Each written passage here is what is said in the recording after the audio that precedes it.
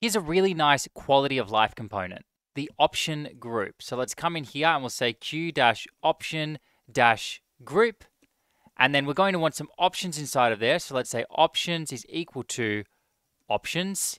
And we'll do that in a second. And then we want to model something as well. So let's say v-model is equal to, and we'll model a car.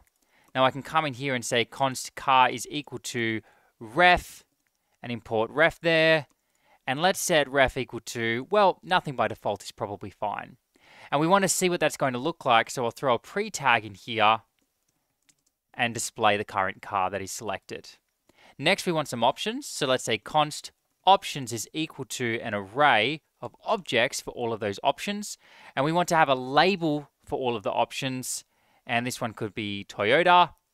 And then it also needs to have a value. So when this is selected, value is going to be set for car here. That's why the value is important. The label is just for displaying purposes. The value is actually what gets modeled behind the scenes. But I'll show you that in a moment. Toyota. And I've basically just done the same thing, but lowercase. Make sure I spell it correctly. Toyota. And we'll do a couple more as well. Another one is Volvo. First car I ever drove was a Volvo. We called it the gold car because it was gold. Well, not literally made of gold. It was actually this horrible kind of champagne color. But anyway, Toyota, Volvo, and Subaru. Here we go. Subaru. Save it, and there we go. Those options show up. Let me just quickly show you what's going on here. We've set the options to the options that we have down here in this list. And then we've got car, which is being modeled. So that when we select one, due to this pre-tag that we've got here, it's being spat out as the result. And notice that it is the lowercase version because that's what value has been set to. Okay, so when we click on Toyota, value is then set to this lowercase version of Toyota inside of our car variable. All right, let's see what else we can do. We can come in here and disable individual items by saying disable, set that equal to true. And now we can't click on Toyota, but Volvo and Subaru are going to work fine. Also, any other props that the underlying component, so in this case, we're using a Q radio component. That's what Quasar is using under the hood. Any other props that Q radio can take are going to be passed through inside of this object here.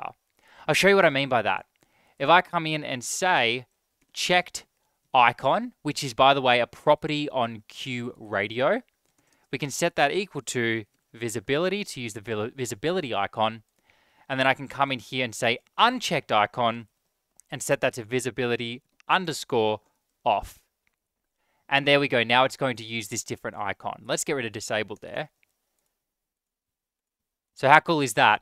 And then in this case, you might have, for example, a const base options here, which is equal to an object. And let's throw these two inside of there.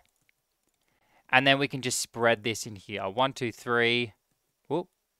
1, 2, 3 dots. What is going on there? I'm getting some weird auto completion. There we go. Base options. And I can copy paste that in both of these locations. Add in the comma.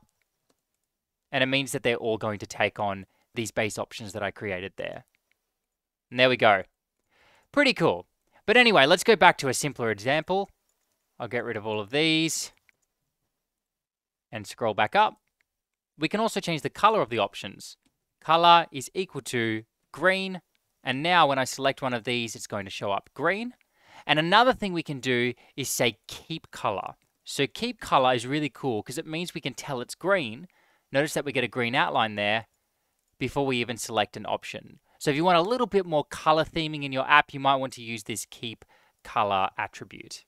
We can also change the size. So let's set that equal to extra large. And I'll leave it on extra large for the rest of the video so that you can see it easily. We also have different types available to us. So at the moment, we're using radio checkboxes, but we can also use normal checkboxes. So check this out. Type is equal to checkbox.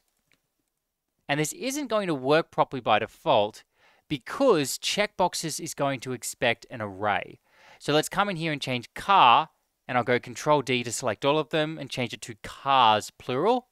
And we'll make that an array by default. So now I can come in here and select all of these options as an array. Pretty cool. This will work for a toggle as well. So let's come up here and say toggle, and we basically get the same thing, but this time we have toggles. We can also change the side of the label, left dash label, and that means it's going to throw it onto the other side, so that might be something that you want. You can also say inline here, which means that rather than having all of our toggles stacked, they're all going to be in one line. And by the way, let's change this back to a checkbox. I think it just looks a little bit nicer. So inline's good to know about. And another thing we can do is make it dense. Now, all dense does is it gets rid of a little bit of the padding there. So everything's a little bit closer together. So if I get rid of dense now, notice that they're just going to spread out a little bit. That's pretty much all that dense is doing. Another thing we can do is say disable, and that's going to disable all of the options. So I did mention before that we can disable them individually by adding in disable here. However, you can also disable all of the options by adding it to the QOptionGroup directly there. Okay, that's about it for the props. Let's come in and have a look at what slots we have available to us. We've actually only got two. The first one is label. So let's say hashtag label, and we can accept the current option there. So let's say option, and then I can just map the option straight back on by throwing it in like this, option.label. And then we just end up with the same thing there. Let me get rid of disable. There we go. So we've basically just done the same thing, but now we have control. So I can say Control-Shift-P wrap to wrap this, and let's wrap it in a Q-chip, save it, and now we've got chips as the label. And then we can change the color. So we could say, for example, color is equal to primary or maybe green. So it's the same color as the checkbox. Save it. And now we get a green colored chip. And let's come in and say text-color is equal to white. There we go. I think that looks pretty good. Let's get rid of inline. Yeah, I think that's actually kind of cool. That might be something you can experiment with in your app. And another thing we can do is actually target specific labels. So if I scroll down here, we can use these values to target individual labels. So if I say label-Toyota, I can target the Toyota slot. So check this out. Label-Toyota. And now it's only going to target the Toyota slot. But I've spelled that wrong. Toyota. And it turns out that I was wrong about this. It's not actually the name of the label. It's actually the index of the label. So if I say -1 there, then it's index 1, which is Volvo. If I were to say 0, then index 0 in this case is Toyota. So this is actually an index. It's not referring to the value. Anyway, chances are you're not going to need that. Chances are you can just use label, and then you can change things like the color of your label based off of something on the option. In fact, let me quickly show you that. Something you might want to do is say the color here is red, and then let's add one here. Let's make it yellow, and then for the Subaru, we can make it gray. Save it, and now I can come up here, and for the color, I'll say option.color. And there we go. Now they all come out as different colors. That looks a little bit gross though, so let's go back to a simpler example. All right, the last thing I want to show you is using this inside of a form. So let's grab it, Control-Shift-P, wrap, and I'm going to wrap this in a Q-form component.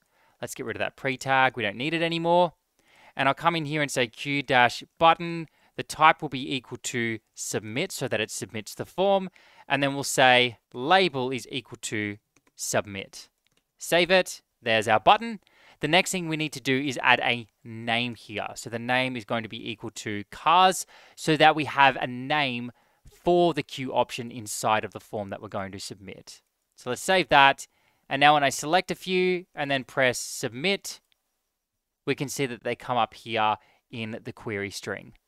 So that's about it. The QOptionGroup component. See you in the next video.